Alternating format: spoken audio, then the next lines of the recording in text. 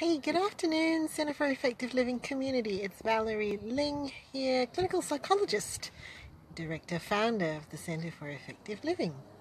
Here I am again en route, so I do apologize. I'm back in the car, safely parked. You know, the social media gurus say that please stop doing your Facebook Live videos in your car. Well, when you're juggling quite a few different roles in your world, sometimes you have no choice but to be in the car. I actually did step outside to try to give you a bit of a view. However, the wind was not going to make the audio a very good one. So here I am instead. Hey, guess what? I've got something on tonight. I've got a high school reunion tonight. Yep. It's on. It's tonight. I haven't seen these people in, 25 years. I haven't thought about it at all. I haven't thought about doing my hair. I haven't thought about what I'm going to wear. I haven't thought any bit about the kind of image I'm going to portray tonight. No. As if. Right. Of course I have.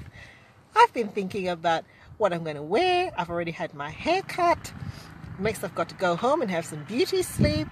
And then I've got to put my high school reunion face on and try to look close to the 18-year-old that I was when they last saw me. Hey, that's just being human, isn't it?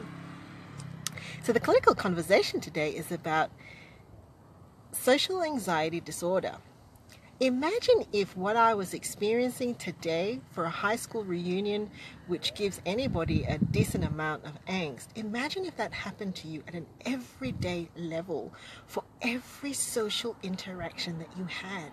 Whether it was ordering some food, whether it was paying for the groceries, whether it was having someone watch you write, having someone watch you eat, whether it was having someone hear you speak, through to the things that might keep some of us up at night, having to make a public speech or performance. Imagine if that happened every day, and every day your stomach was in knots. You had heart palpitations. You felt like you were going to throw up. Hello, Kathy. Let's play a game of knock knock. Knock knock. So I'm talking about social anxiety. So imagine if that happened to you every single day for the most mundane social activity. That's probably what it is like to have social anxiety disorder. It's an anxiety disorder that is not uncommon, and it does exist in children all the way up to adults. For adults, it can really interfere with things like attending job interviews, entering social activities, getting around with your everyday life if you have to interact with people.